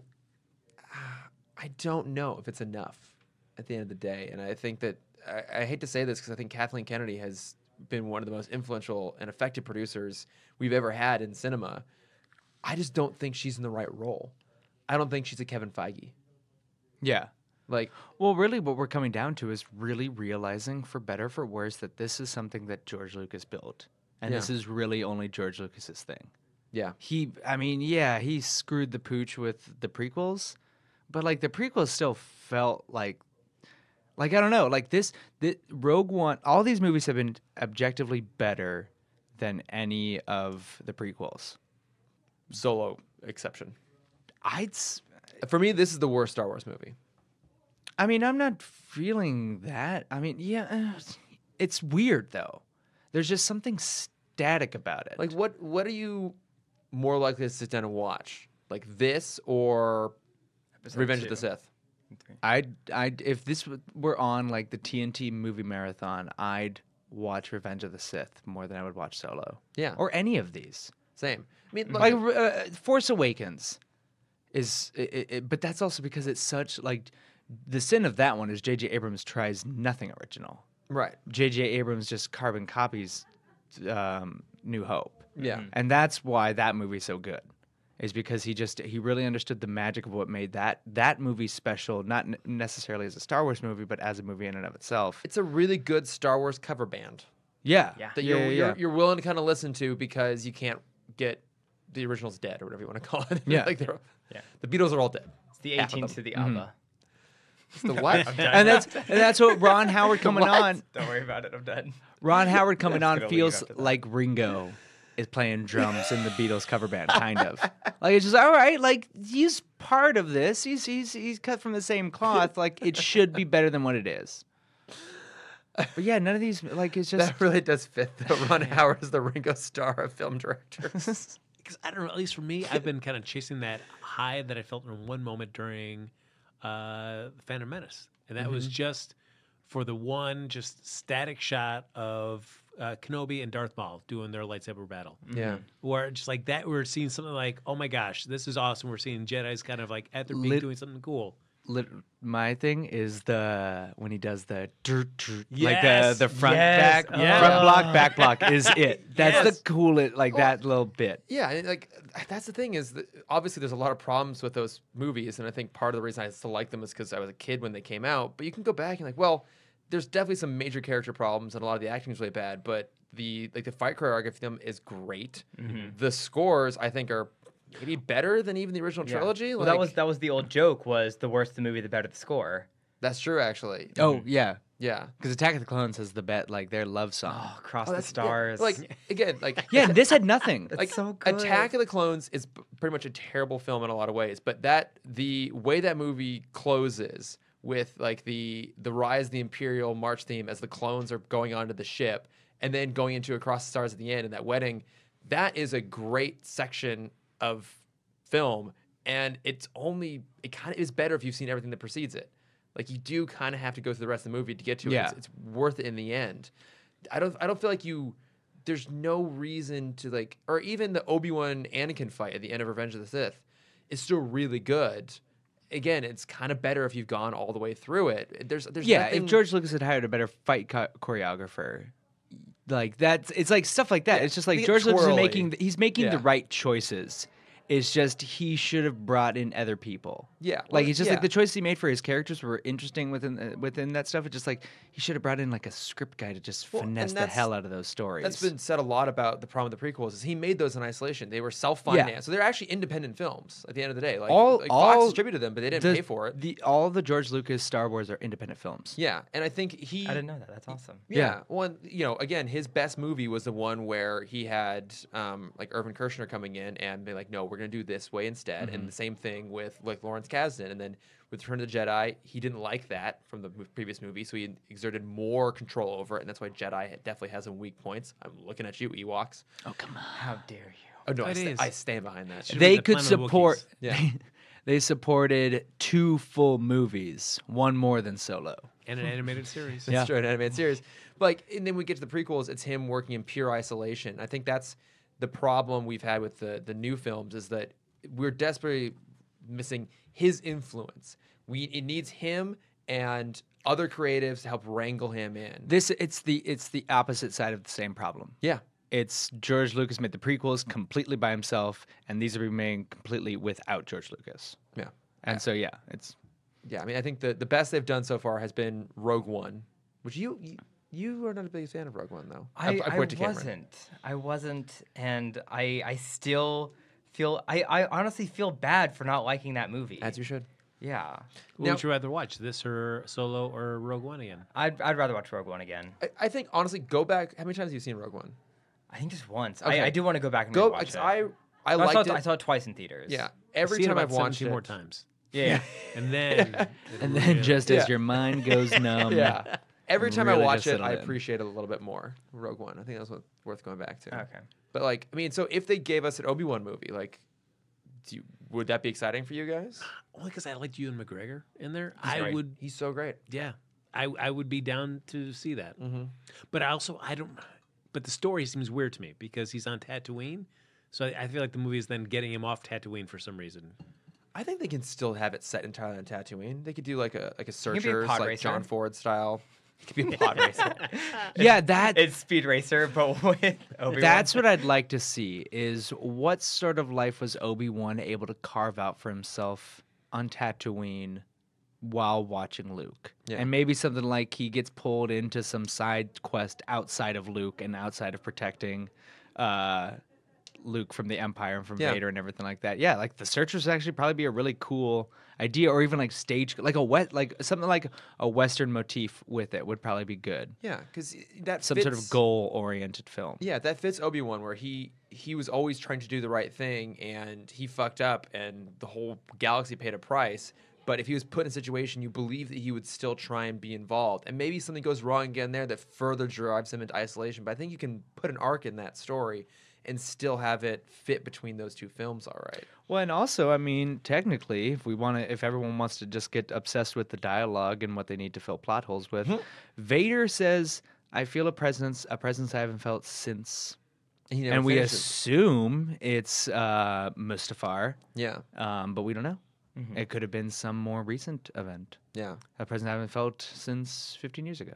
yeah. But I also feel like it's also going to be something like we talked about the prequels, where he'll meet a bunch of characters that'll all end up dying, so that nobody else really knows about Ben Kenobi, except as like an eccentric person that just hangs out in the desert.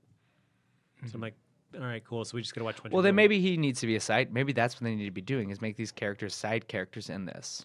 Build up, do a Lando movie because Lando just needs to Let's get a end Tusken up Raider on, movie. Yep, I'm down. Yeah, but like something like that, and like have like subtitles, though. None. Obi-Wan be like a side character, somebody you have to go to for information, like how like Bail Organa just shows up in Rogue One for a little bit. Like that's really cool. Like cool, we'll get it connected, but then like not have him be a full focus character. Have him give him the Wolverine cameo from First Class.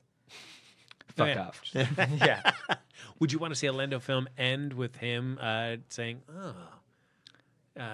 Cloud City? God, if every single one of these goddamn prequels does that, I'm going to announce where I'm going to be the next time you see me in these films. How random question, because we talked about a Boba Fett movie happening now. How old is Boba Fett? Because he's at least 10 in episode 2. Yep. And then episode 3 is what, like 4 or 5 years later? Mm-hmm. So he's 15. Well, because So he's at least he's a 45-year-old man when he dies. yeah, that's about. About. That's All right, yeah, okay, because I think is what When he dies, quote unquote. I think Yeah, is he it escapes. When he's eaten. Is Extended episode universe. 1 set 30 year? Episode 1's pretty much 30 years prior to A New Hope, right? Yes. Yeah. Okay. Yeah. So. Or Obi-Wan has aged terribly. oh God. Yeah. To go So 30 years from young Ewan McGregor to Alec so Guinness. no, he's more like he would be like 33, 34 when he dies because he's basically born. Dies. Air Yeah, quotes, because dies. he's born essentially at the time of the Phantom Menace. So okay. So Yeah. he's cloned. Well, no. He said he was cloned and not aged, right? In Yeah. Attack of the Clones. Yeah, but like So that he's cloned army from was 10 Jango years old Fett. already. So yeah, he's 10. But so because the clone army is created just after the events of Phantom Menace. That's 30 years prior All to right. No Well, we need to Hope. go back and see when Cypher Diaz was Go. making these Cypher plans. Diaz. Yes. Thank you for bringing that name up. So many good names in Star Wars with such terrible follow-ups on what those people actually are. Like Also- the Clone Wars, Cypher Yeah, Diaz. some terrible names too, like the classic character Orn Frita named after a corn fritter. Well, it's like Amazing. True they have story. those the alien race that's named after Beastie Boys songs. That's true. What are the alien Uh, races?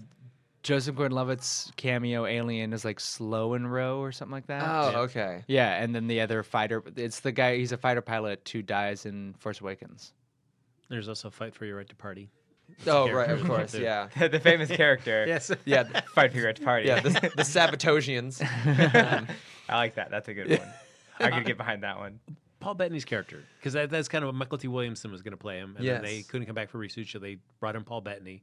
It was fine. Just fine. Would you want to see? I mean, I probably would have been more interested with Michael T. I suppose. Yeah. Yeah, but he's fine. Like it was a cool look, but it's just sort of like, all right, like, but that's what I want. I want just a cool looking gangster who I think could maybe kill our characters, and that's it. I think Paul Bettany did that. He was serviceable. Yeah, boy, before we talk about this film, it's like, yeah, I'm just such a meh about this I think movie. That's Yeah. honestly like why I'm just like I'm done with this podcast because just like there's only so much I could be meh about. Yeah, the whole thing is just kind of like, well, that was a thing that had some potential that became nothing. Well, I think it says a lot of like how low our expectations were for this film, and even that wasn't hit. I just wanted it to be fun, and it was for the middle 40 minutes, and that's it. Yeah. Yeah, we didn't even really talk about the train heist It's fine. or the Kessel Run. Okay. Actually, good question there. Do you guys like that they found a way to justify why they said parsecs rather than like light years or something like that? I Or, like, not don't even light give years, but- a shit. Fans I do. didn't Real need- fans do. Fuck those people. Honestly, like I didn't need that Trevor's at a fake all. fan. I was also like, who cares? It's Star Wars. It's set in a place with lizard people. A parsec could be a time in that world. There's whiskey in But this world. What, like, Yeah. So, what did you guys always think the Kessel Run was? Did you- this like? I thought it was fall like short- wacky. I thought it was wacky racers, honestly, Oh, and that's what I would have wanted Muttley? to see. Yeah, Yeah. like just like it's a Dick crazy Dashley. heist race. Yeah. It's a smuggler's race, like it's an underground thing. Like Yeah. make this like if you want to steal from a franchise, make shit, this don't say Fast this. and Furious. Oh. Yes. Yes. Yes. I'm sorry, but isn't that one of the biggest franchises in movie history right now? It is Chris. Like- True. Sadly so. He lives his life a quarter parsec at a time. And you know what it's about? family. Yeah. That's right. More reason for Yes. Vin Diesel to be in this franchise. But no, but on it, like that's what I imagined the Kessel Run was some sort of wacky racers sort of thing where it's just all these like villainous people just trying to like doing this street race thing. Yeah, because I thought it was not entirely unclever way of like justifying that, but it did seem like this wouldn't be the stuff of legend. Like, who's really going to give a shit that someone like cut through the cloud, like the space cloud, and Yeah. got out of there like that? I don't see that being a thing that people tell stories about. Oh, that Kessel Run that you did is bullshit, which is why the character just immediately turned away. But the Kessel Run that was established in New Hope, Yeah. like that was a cool one that I cared about. But we didn't see The that. one that I always heard was for it being distance. Was the Kessel Run was basically how close you could get to Imperial territory without actually like crossing the border. Oh, okay. It's like because most people would take like the long route to avoid getting caught doing whatever smuggling they were doing, and so Han like risked his life by basically cutting right at the edge of Imperial territory where he was about Well, to yeah. get caught.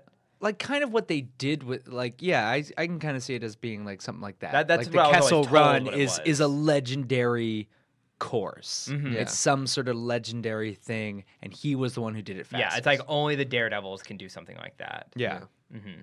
Imagine kind of like a Speed Racer, one of those big races there at the end of the film. Yeah. It's such a good movie. It is. It actually is a really good movie. Can we just talk about Speed Racer? for Emil the next Hirsch hour? would have been a better Han Solo. I'd agree with that. I still Current day maintain. Emil Hirsch? Yeah, maybe not so much. I still think it should have been Taron Egerton. Like, he actually has Yeah, the I charisma agree. to lead the film, even if he doesn't necessarily have the look. But like, to be honest, now there's Alden Ehrenreich. Yeah. So Yeah, Taron Egerton. If you put Yeah. that feathered top on him, yeah, I'd see it. or Ansel Elgort. Mhm.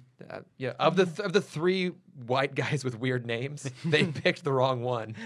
I have to admit, it makes me sad though. Anytime I see any of the merchandise around the film, and I see like the busts like Gentle Giant are putting out, and it's just of good old new Solo, whatever his name is. Yeah, Alden But, Ehrenreich. Yes, I'm like, oh, that's not Solo. Yeah, That's the that's- first thing I look at. Is like, Yeah. that's not Solo. Yeah. But it's like, but Chewie and Lando, like those two guys. Look great. Like, For some reason, yeah. I'm willing to look at a Donald Glover and buy him as Lando as opposed to Billy D. Williams. And Yeah. it's like, I'm still willing to buy it, Yeah, but for Yeah. him, I'm Just- not. It fits. I think the charm is there. Like, he feels like that character still. Plus, we got to see his fantastic cape wardrobe. Yes. In Yeah. this, which is one thing I loved. I will say that last motherfucking shirt that he wore, that like clearly was a Hawaiian shirt. yeah, Oh, yeah. the little party That time was shirt. too much. It's like there's no way that pattern exists in this universe. I think it's just part of Ron Howard's wardrobe. Yeah, no, he took it off. He's like, wear this. Yeah. Reshoots. We're on a budget. We're out of money. Take But this. yeah, that was the only time I'm just like, that, come on. That's like hearing whiskey, hearing bourbon in Star Wars. Like, bourbon. It's so ridiculous. yeah. What I loved about young Lando was, which I brought up to you, was the two voices. Yeah. Where half the movie he was definitely impersonating Billy D. Williams, but the second he was in turmoil, like he lost the cool guy attitude, and he's like, I don't like this is not my like everything, because he makes a big point of like everything you've heard about me is obviously true, but the second he's put in any kind of danger, he's like, oh shit, I this is not my place. This is not where I'm supposed to be right now, and it was kind of cool to like he's a fucking coward. No. He kind of is. But, I mean, he can also, he can fire a gun. He's He was kind of badass when they were trying Yeah. to escape Kessel. Mm-hmm. I was gonna say he's the who's the second year Harry Potter teacher. Gilderoy Lockhart. Yes, Oh, there he's you the could have Lockhart. Kenneth Branagh. Yeah. Good old Ken. Mm-hmm. Kenny Bran. I'm not up to date on my Millennium Falcon history. So I did not realize the Millennium Falcon looks so different under Lando as to what it looks like to what we know from the original It had that trilogy. whole escape pod thing. Which, he added that on. yeah, Lando put that supposedly. in there. Yeah. Which is what the thing in the center? Yeah. That ejects so we get our familiar prong with Yeah. the I actually liked the look of the clean Falcon. I liked that they did something a lot different there. I didn't necessarily love that they then like shredded the shit out of it so it looks like the one we originally got.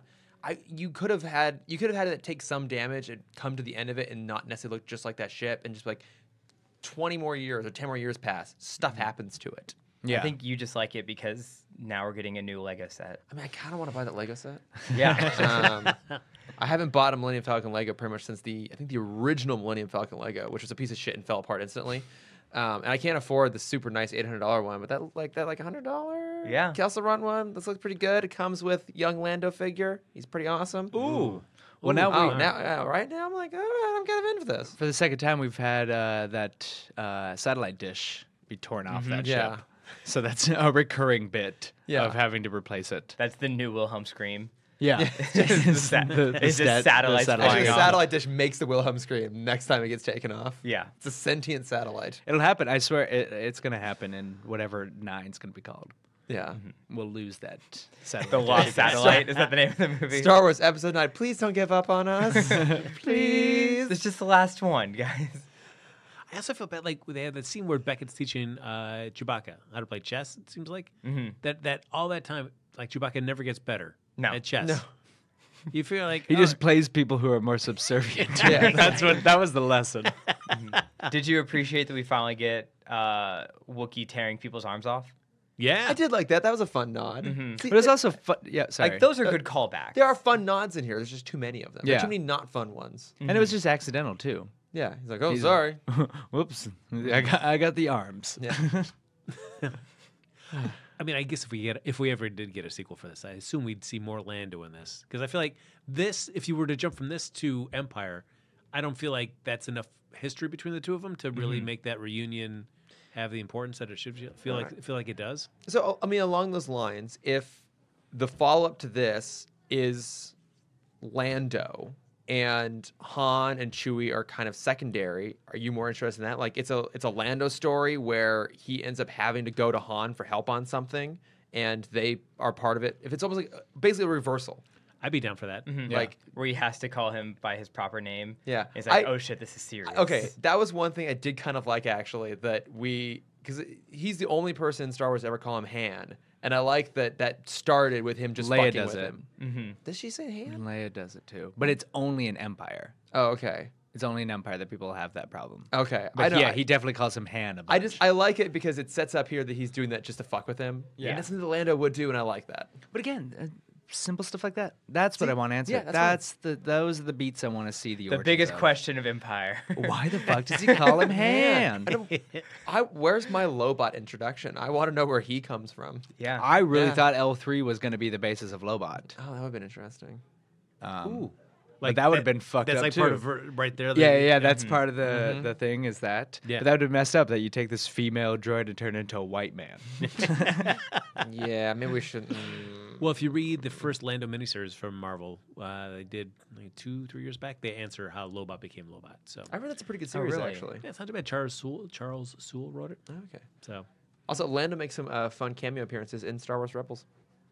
Nice. that's true. That's a damn good show. I need to watch it. I really, really liked it. Is it on It'll Hulu? I don't reverse think your it's on feelings Hulu. about It's- Freddie Prinze Jr., Trevor. Yeah, I know you can't stand that guy. He's great. I've always loved Freddie I was Prinze. gonna say, That's Ever- you don't like ever- Freddie Prinze Jr.? ever since he was basically the catalyst of the Ultimates forming, I've loved Freddie Prinze Jr.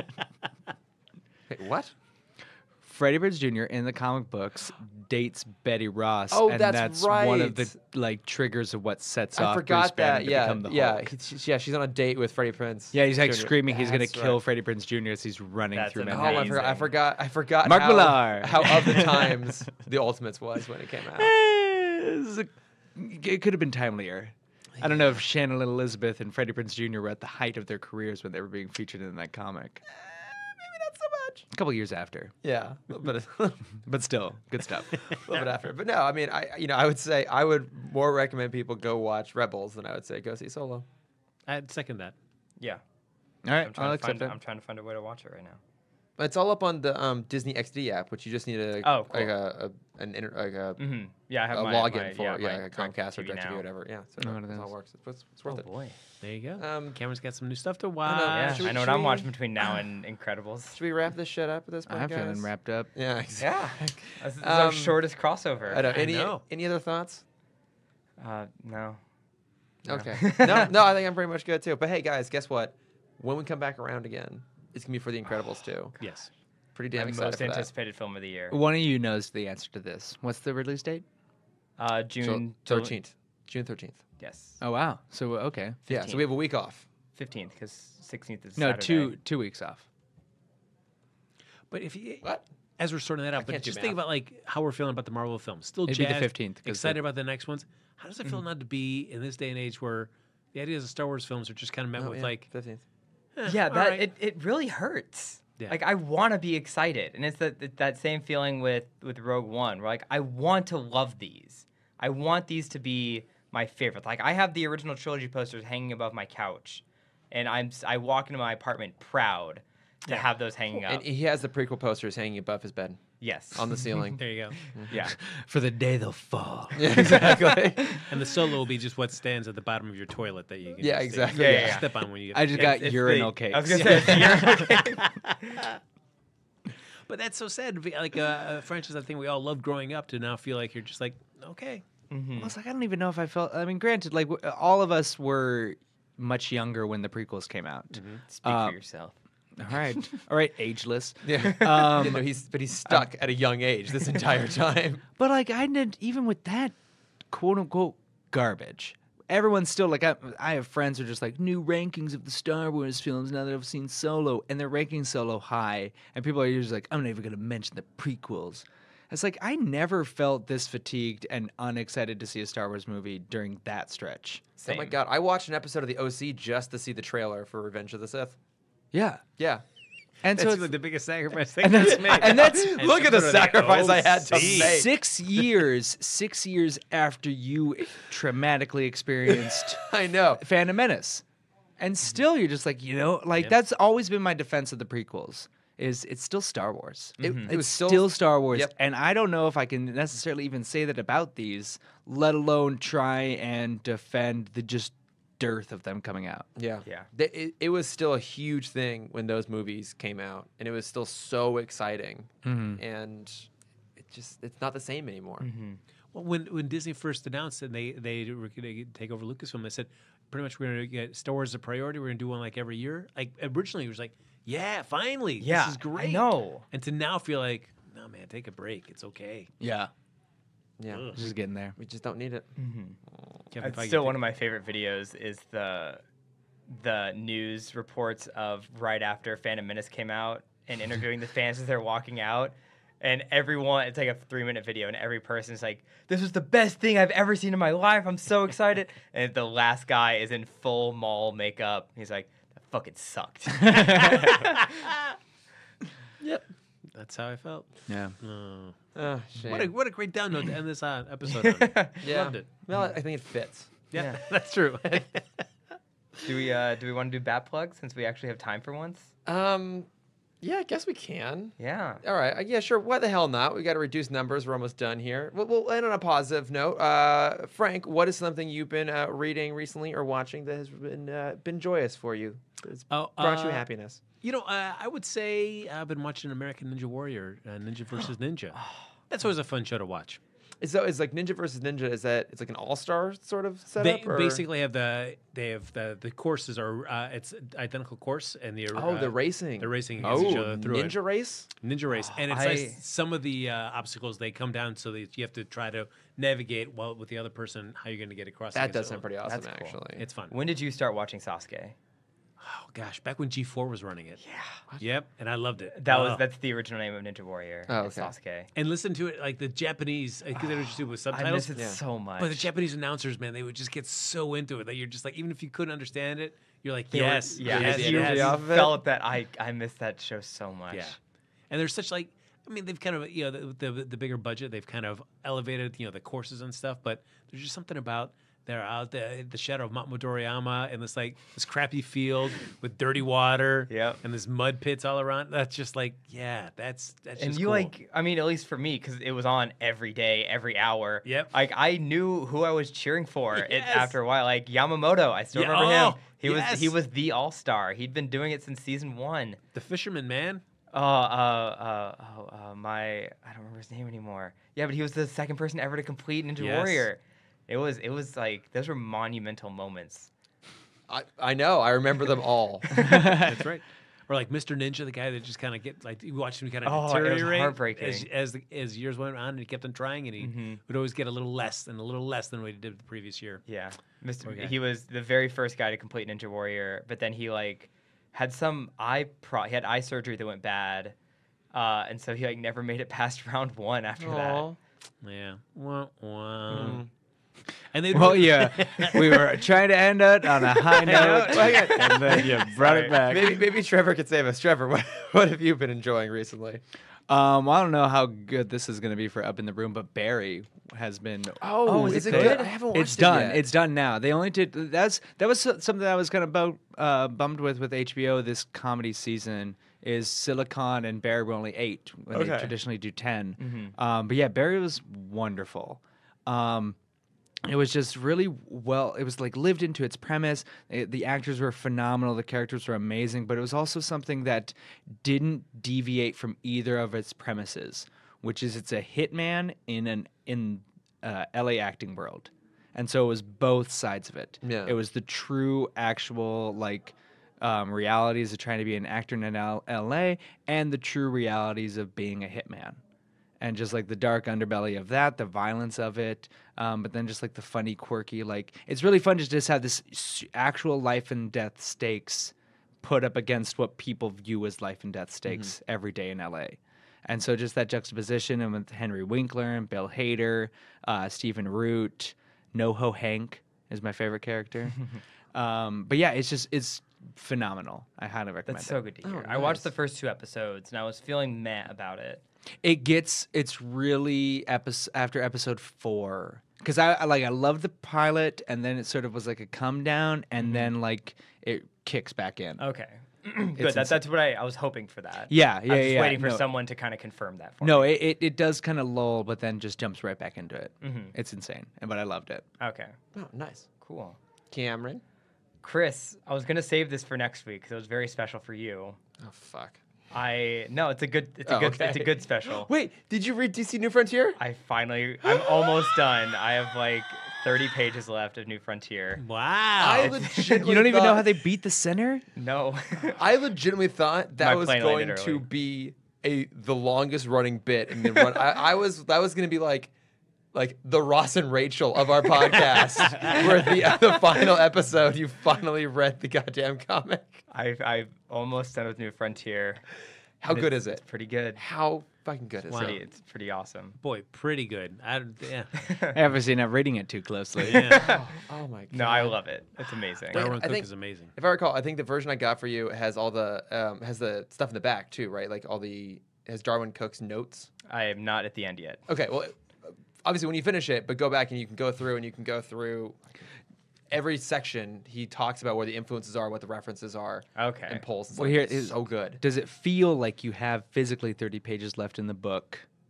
I probably have a little more than 30. Okay, then maybe it is that. Yeah. I'm just trying to give you a gauge of how you can figure it out without spoiling it. Okay. Or asking if you No, flipped to the last page. I was gonna save it because I wanted to actually finish it before saying that Yeah. I read it.